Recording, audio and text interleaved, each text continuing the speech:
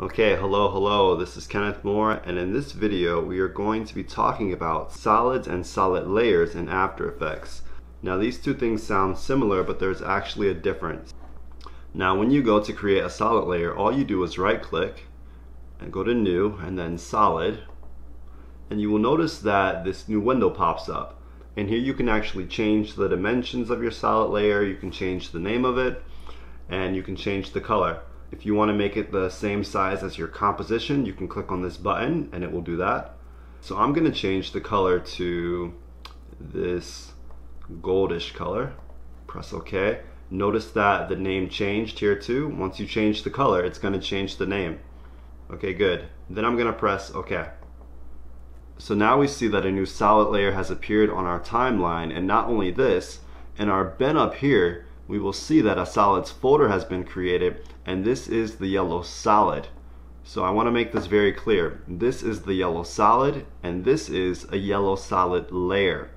And if we click on this here, we will see that the layer name comes up. This is a solid layer, and this here is telling us the source of the solid layer, which is right up here. And we can actually change the layer name.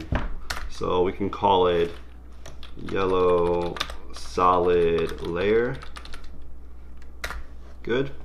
And what I do to this solid layer down here is not going to affect my solid in this bin up here. So if I do this, I can do this. It's not going to affect this solid up here. So if I dragged in another solid, it would still be the same solid layer that we had created earlier. Good.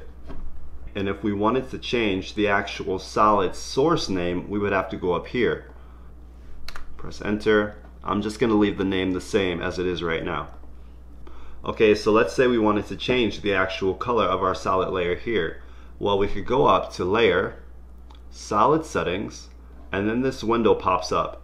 And we can actually click on this color here, and we can make it a different color. I'm going to make it this greenish, dark greenish color. Notice now that the name has changed again, and not only that, the solid in our bin here has changed as well. It is no longer that yellow solid, but now it is a medium gray turquoise solid. So if I press OK, the old yellow solid is gone, and now we have this medium gray turquoise solid here.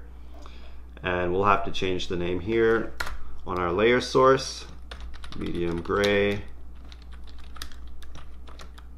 turquoise solid.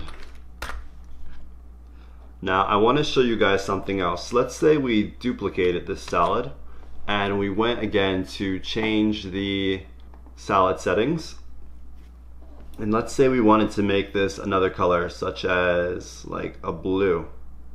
Okay, good. Now notice that you have this effect here which says affect all layers that use this solid. If we only wanted to change one layer, we would leave this unchecked, and then our original green layer would remain the same, and we would still have it in our bin, and we would have a new solid created as well. So I'm going to press New. Notice that a new solid layer has appeared here, and we have the new royal blue solid in our bin.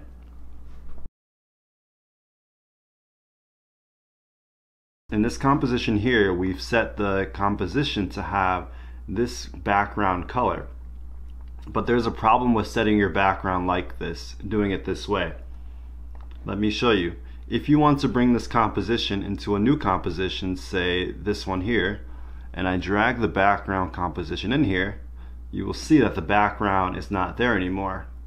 Also too, just as a side note, if you export your composition, this background composition, and you have transparency on, you will not have a background if you export in MLV.